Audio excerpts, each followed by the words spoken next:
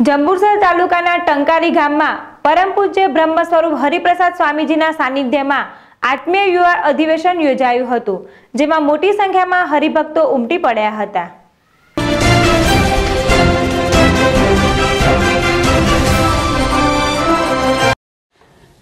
ભગવાન સ્વામિનારાયણની પરચેરસથી ગુજરાતની પૂર્વની ધરા ઉપર વચનામૃત દ્વિસરની મહોત્સવ આગામી 2 થી 5 જાન્યુઆરી દરમિયાન વડોદરા ખાતે યુવા મહોત્સવની ઉજવણી થનાર છે, જે અંતર્ગત પરમ પૂજ્ય હરિપ્રસાદ સ્વામીના સાનિધ્યમાં ઠેર ઠેર આખી યુવા અધિવેશન આયોજિત થઈ રહ્યા છે, જેના ભાગરૂપે જંબુસર તાલુકાના ટંકારી ગામમાં મંગળવારના રોજ આત્મીય યુવા અધિવેશન યોજાયું હતું।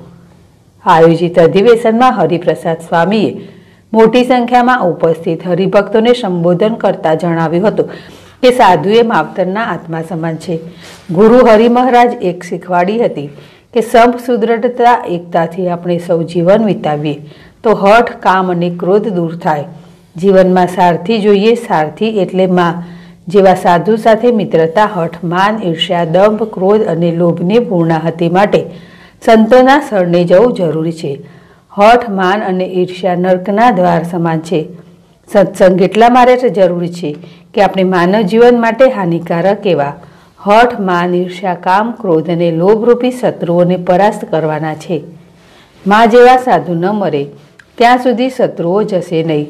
જો સરળ વિનમ્રી સાધુ તમને પ્રાપ્ત થયા તો તમારો ઉદ્ધાર સમજો। આ પ્રસંગે ધારાસભ્ય સંજય સોલંકી, પૂર્વ ધારાસભ્ય સત્રસિંહ મોરી, જિલ્લા ભાજપ પ્રમુખ યોગેશ પટેલ, મામા મહામંત્રી ધર્મેશ ભટ્ટ, ધર્મેશ મિસ્ત્રી સહિત રાજકીય અગ્રણીઓ સાથે હરિભક્તો મોટી સંખ્યામાં ઉપસ્થિત રહ્યા હતા।